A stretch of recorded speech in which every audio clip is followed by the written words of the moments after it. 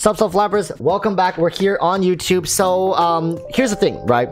If you guys are playing in Asia, Europe, China, Korea, Japan, I believe, anywhere but NA, apparently the new Abyss is here. And what can I say? It seems like miHoYo can read our minds, right? We want to skip Kokomi. A lot of people are skipping Kokomi. A lot of people are anticipating great rerun banners are coming in the near future. People are excited for Toma as well as Goro. Maybe, who knows when Goro's coming. But here's the thing, miHoYo's not making it easy to skip Kokomi, and it's not for reasons due to her PR, her cuteness, you know, her waifu material, but it's the Abyss, right? The Abyss, it's easier if I just say for people who are not in NA, you guys already know about the new corrosion effect.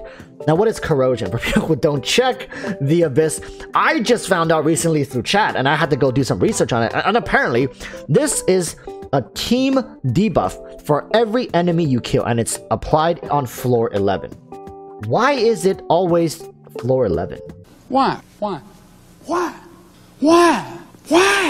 Like, why, miHoYo? It's always floor 11 with these BS gimmicks that makes you question why you're even challenging this, why you're putting yourself through this hardship. So what corrosion is, it's a team debuff where if you kill an enemy unit for the next 10 seconds, you will have a team debuff where all your units are going to be losing health at the same time, at the same rate, percentage-wise. It doesn't matter if your character has 50,000 health or has 5,000 health. It's percentage-based. They're all going to be losing health at the same rate. Now, that begs the question, is miHoYo essentially giving you an ultimatum? Is this doable without a healer? Now, we're going to be answering all this in the video. We're going to go through it. I'm going to give you my thoughts. Is it finally time for a healer meta? Is that the question that we're asking here? Is that the direction miHoYo is trying to push us towards? Let's start with Kokomi's relevance to this entire situation. Now, as you can see, I have Barbara on screen. Why do I have Barbara on screen? It's because currently there are healers that are available to us that can get the job done, like quote unquote done. I wouldn't say Barbara is the most effective at this, and same goes for another characters we have, which is Chi-Chi. So Barbara and Chi-Chi are currently very scrutinized units. They're Barbara, not so much because she is a beginner-friendly unit. She is a character that everybody gets to play for free. She's just like a character you use in the meantime to get to better characters. The main difference between a character like Chi-Chi and other healers, better healers, such as Bennett or Jean, is the amount of field time they take. Now, if you remember back to when I was talking about the debuff, this debuff is applied to all 4 of your teammates. You cannot cleanse this. So immediately, Chi-Chi gets put into the same playing field as Jean and Diona, and I don't know if Bennett cleanses. I don't think Bennett cleanses. Jean and Diona, right? From what I see, you cannot cleanse this debuff. So that levels the playing field a little bit. But it also, at the same time, brings up a new issue, which is that when you are on field, the character that is on field is the one taking the most risk. Because the corrosion buff cannot kill you. It'll bring you down to 15% of your total health, but it cannot kill you.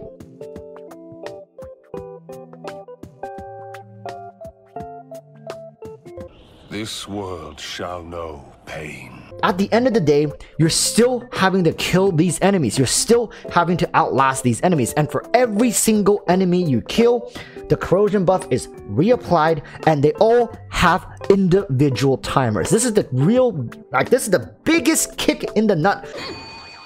miHoYo is making it so that it might as well just be a 100% uptime debuff.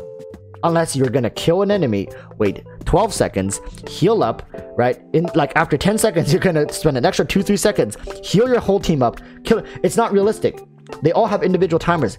Another good way is if you kill all the enemies at the same time. So my understanding of this is a workaround would be to use Venti, group all the mobs together and kill them at the same time, and the timers all start at the same time. You may be able to get around it. But yes, miHoYo is heavily pushing for a healer meta. Now, does that make Kokomi necessary? Not necessarily.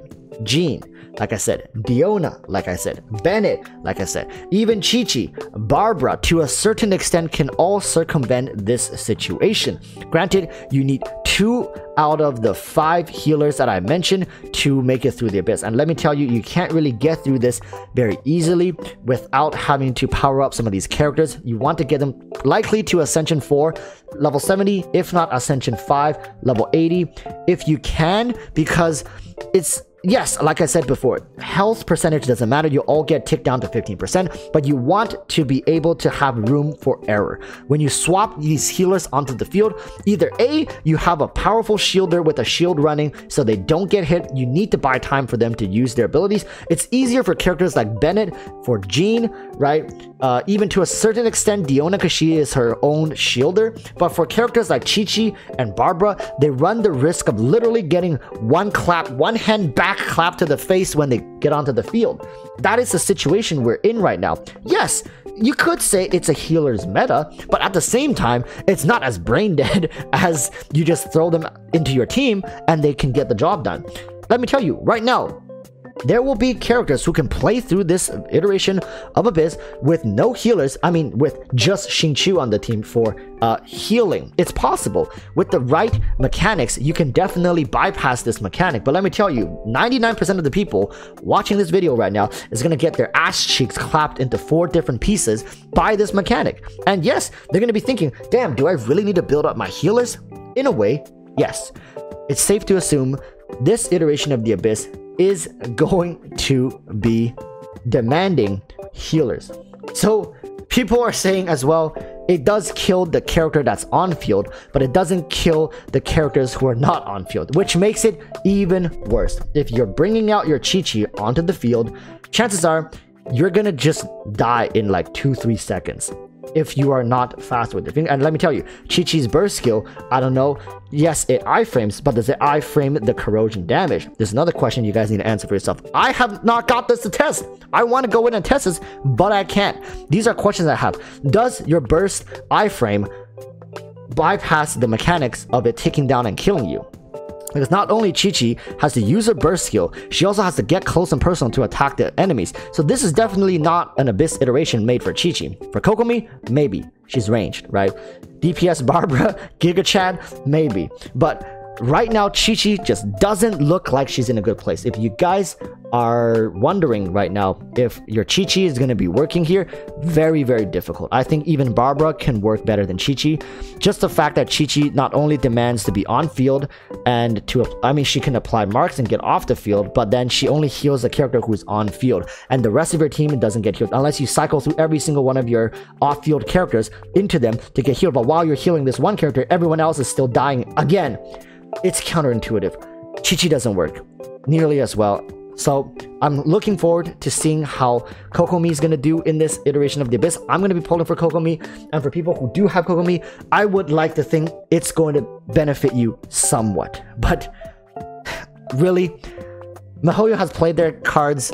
They have showed their hands. How are you guys dealing with this iteration of Abyss? Please comment below. Chat's here right now. A lot of people already told me they are suffering. This is the worst Abyss they've ever had to deal with. It's so frustrating, especially for most people who either don't have their healers built up too well or are straight up skipping Kokomi, or they don't care about healers to begin with.